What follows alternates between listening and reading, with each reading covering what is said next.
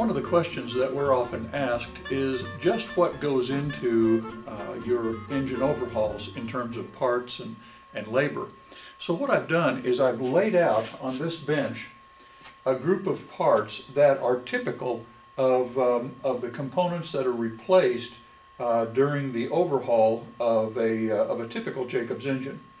We have our new production FAA PMA link rods. We have the new production pistons. We have the carburetor magneto distributor.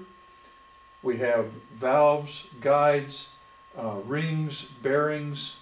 We have the accessory gears, the nose case gears, the ignition harness. With the ignition harness, we have a couple different options.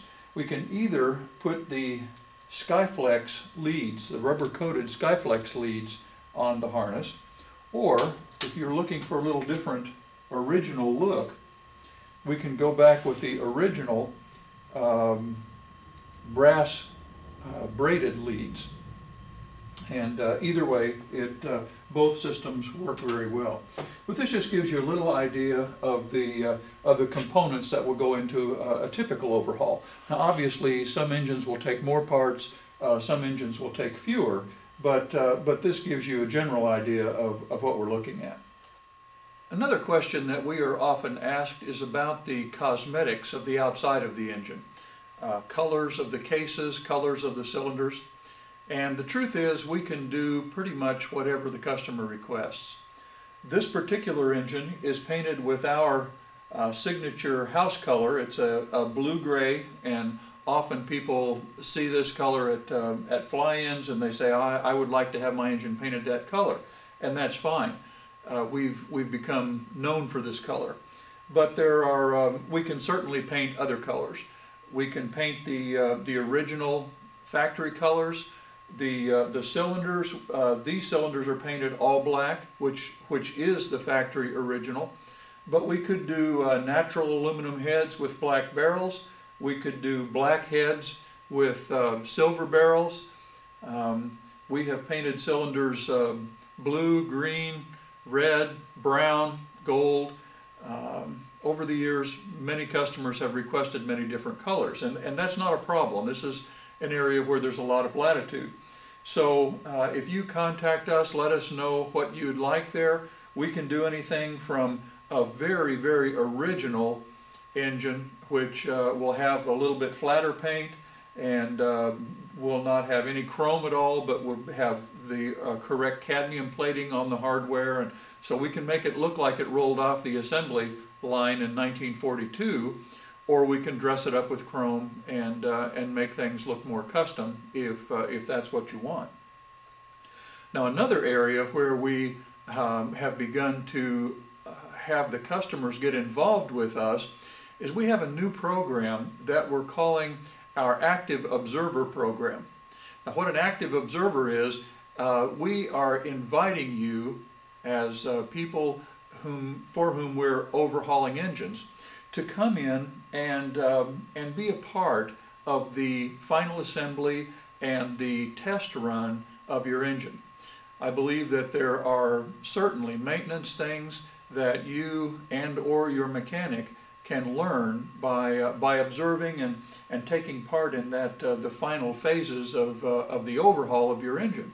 And so if that sounds like something that you'd be interested in, feel free to contact us and we can discuss that more fully. Over the years, we've seen several things with the Jacobs engine that we felt could be improved. And as an FAA certified repair station, we began to obtain approvals to make some changes to the engine which have really turned out well. Obviously, the biggest one, and the one which is probably the biggest improvement for the Jacobs engine in the last 60 years, was the fuel injection. We were just very excited about that, very excited about what it's doing. A few of the other things that we have done, about 12 years ago, we obtained FAA approval to convert the 245 horsepower -9 engine to the 275 horsepower R755B2 engine. The R755B2 really is a superior engine. not only because of its additional horsepower, but because it's more reliable as well.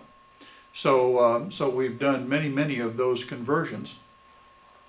Another one that we obtained was an alternate piston ring for the R755A2 and B2 engines. A much more modern ring, such as is used in the modern Continental and Lycoming engines. It does better with oil consumption, just a better ring all the way around. Another improvement has been stainless steel exhaust seats. We obtained this approval 2 or 3 years ago, and this really does help as well. Helps. It's harder for carbon and lead to stick to a stainless steel seat, and the stainless steel seat doesn't erode as much because of the unleaded fuels that are being used. And so this has been another improvement for the engine. Another one has been the Jasco alternator. Now, the Jasco's been around for many years, since the late 60s. But the problem with installing a Jasco on a Jacobs engine is that it just doesn't fit. Actually, this Jasco won't fit no matter what you do. This is a Jasco for an R680 Lycoming, but I'm using it as a demonstrator. This has the round flange, whereas the Jacobs has a 4-bolt square flange. But physically, the diameter is the same back here, and there's an interference between the accessory drive housing and the oil pump with the Jasco. So the modification has been to machine both the accessory drive housing here on the side and also the oil pump, so that the Jasco has clearance, and we obtained FAA approval to do this mod. Another one which has helped tremendously has been a modern oil seal. For years and years, the only oil seal that was available for the magneto and the generator drive was the old original Jacobs leather seal. Now, these haven't been in production since the late 1940s, and so the leather in these seals is very hard and doesn't do a very good job of sealing. Leather also collects a lot of moisture. It absorbs moisture and then causes rust on the gear. This modern seal uses a nitrile rubber, and it not only is new production so that it isn't hard, but it also doesn't collect moisture the way the old leather seal did. You can see that the modern seal is thinner as well. It's only about 2/3 the thickness of the old seal. And what that does is if you have a problem with your old seal and it's worn, say, or caused pitting on the gear, installing the new seal, you can locate the new seal in a little bit different location because of its thickness, and thereby not have to tear the rear end of the engine down to get the oil to stop leaking. Another improvement that we did was an alternate piston that we had approved about 10 years ago for the Jacobs engine, and it has done very well also. The intake pipe drain we've already discussed, that automatically drains any oil that's in the intake pipe. Another improvement that we just got approved is the modification of the engine baffles, and this mod is good for any of the Jacobs engines. This is a Cessna 195 baffle that we're in the process of modifying. You can see the rivets haven't been pulled yet, but what this modification consists of is trimming the bottom 1 inch off the baffle, trimming the aluminum away, and then riveting in its place a piece of rubberized baffle seal. Now, the reason for this is, you remember when we were going through that 25, 50, 100-hour inspection procedure. The first 25 hours after an overhaul, all the cylinder base nuts need to be retorqued, and then every 100 hours thereafter, they need to be retorqued. That's going to be a total of 12 times over the life of the engine that you have to retorque the cylinder base nuts. If your engine is a cowled engine like the Cessna 195 or the Waco YMF5, then that means you will have to remove all the inner cylinder baffles each time to retorque them. It's really a bad idea to only torque those nuts that you can reach. And it's amazing how many times we see that.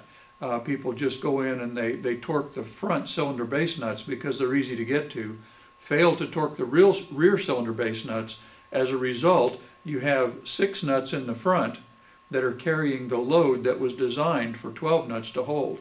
And it's only a matter of time before cylinder base nuts begin to, or cylinder base studs begin to shear, and ultimately a cylinder will depart the aircraft.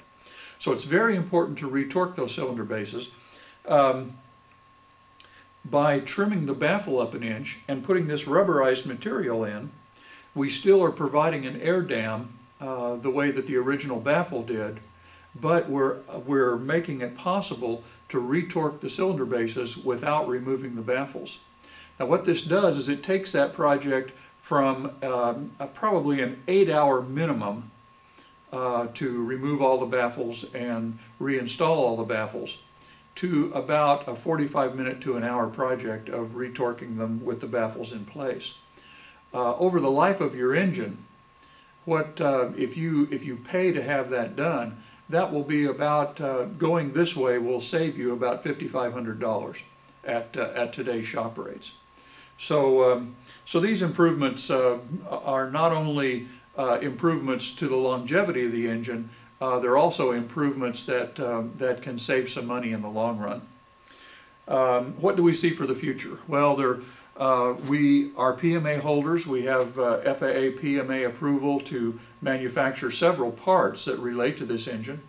As other parts become scarce, we'll add other parts to that PMA. As we mentioned earlier, we intend to fuel inject the L6 Jacobs engine, and we have a few other projects on the horizon that I think will be improvements to this already great engine. Well, that brings us to the end of our presentation today. I hope you found the things that we have shared here helpful.